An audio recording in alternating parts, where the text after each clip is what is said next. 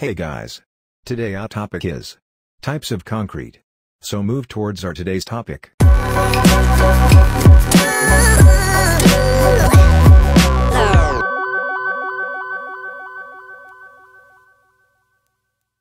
Types of concrete. There are various types of concrete used in construction. Normal strength concrete, plain or ordinary concrete, reinforced concrete, pre-stressed concrete, precast concrete, lightweight concrete, high-density concrete, air-entrained concrete, ready-mix concrete, volumetric concrete, pumped concrete, normal strength concrete.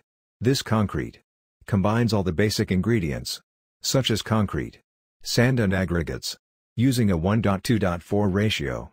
This general strength produces concrete. It takes about 30 to 90 minutes to set, but is dependent on weather conditions, on the concrete site, and cement properties. It is commonly used for pavements or buildings that do not require high tensile strength. This is not very good for many other structures, because it does not withstand the stresses created by wind loading or vibration. Plain or ordinary concrete. This concrete also uses a common mixture design of 1:2:4 ratio with components of cement, sand and aggregates. They are used to make sidewalks or buildings where there is not a high demand for tensile strength. It faces challenges, such as general strength concrete. It does not stand up to vibration or wind loading very well. Plain or simple concrete is also used in dam construction. The durability of such concrete is very satisfactory. Reinforced concrete. This type of concrete is widely used in industry and modern construction. The strength of reinforced concrete is aided by placing wires, steel rods, or cables into the concrete before it's set. These reinforcements resist tensile forces, while concrete itself helps resist compressive forces. They form a strong bond, and two materials resist many applied forces. In short, they become a single structural element. Built in the 19th century, it dramatically changed the construction industry. Buildings, bridges and roadways depend on reinforced concrete. When you travel near a construction site, you're likely to see reinforced cement concrete with rebar. Pre-stressed concrete. Many large concrete projects use pre-stressed concrete units made using a special technique. Like reinforced concrete, it includes bars or tendons, but these straps or tendons are stressed before the actual application of concrete. When the concrete is mixed and placed, these bars are placed at each end of the structural unit where they are used. When the solid is set, this unit is put into compression. This process makes the lower part of the unit stronger against tensile forces. However, this requires heavy equipment and skilled labor. Typically, pre-stressed units are built and assembled on site. They are used to construct bridges, heavily filled structures or roofs with long spans. Precast concrete. This concrete is made and cast in a factory according to exact specifications. The concrete units are then transported to the location and assembled. It is used for concrete blocks, precast walls, stair items and poles. The advantage of using precast concrete is its quick assembly, as the units are manufactured in a factory. They are of very high quality. Lightweight concrete. Lightweight concrete is any type of concrete whose density is less than 1920 kg per meter cube, made using lightweight aggregates. Aggregates are components that add to the density of the style of concrete. These lightweight aggregates include natural materials, such as scoria or pumice, artificial materials such as clay, and expanded shells, or processed materials such as vermiculite and perlite. Common uses for lightweight concrete include building long-spanning bridge decks and building blocks. It can also be used to protect steel structures. High-density concrete. This type of concrete has a very specific purpose, used in the construction of nuclear power plants.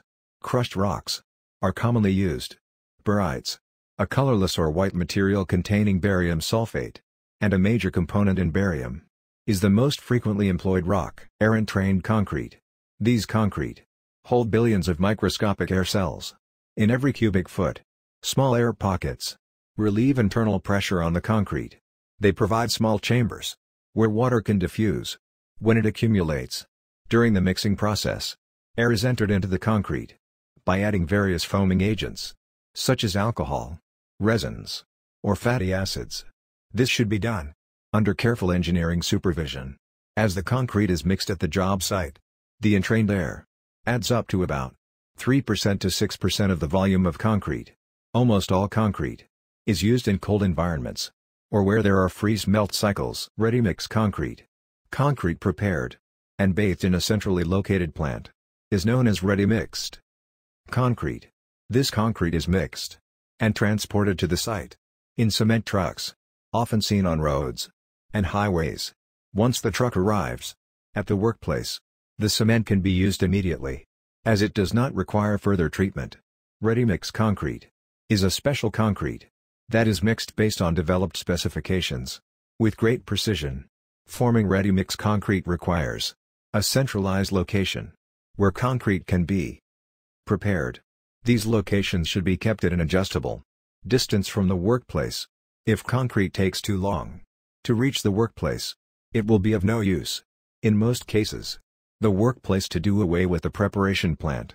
Retired agents are sometimes used to find out how long concrete takes to set. Ready-mix concrete is preferred over concrete mixing site because the mixture has high precision and minimizes confusion.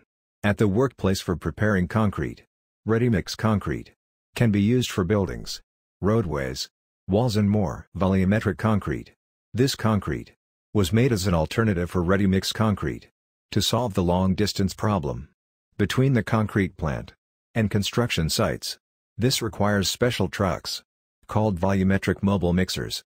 They carry concrete material and water that will be mixed at the construction site. Volumetric concrete is extremely useful when a builder needs to mix two different types of concrete at the same site, since concrete can be mixed and delivered as needed. This allows a truck to produce two different mixtures of concrete. It is very useful on large sites, basement construction and multi-projects, where you need different types of concrete. Pumped concrete. Pumped concrete is used on the upper floors of a very tall building. It is very practical, and so it can be easily transported to the upper floor through pipes. This pipe will be a flexible or rigid hose that discharges the concrete to the required area. If you enjoyed our today's video, then like and share our today's video and subscribe our channel.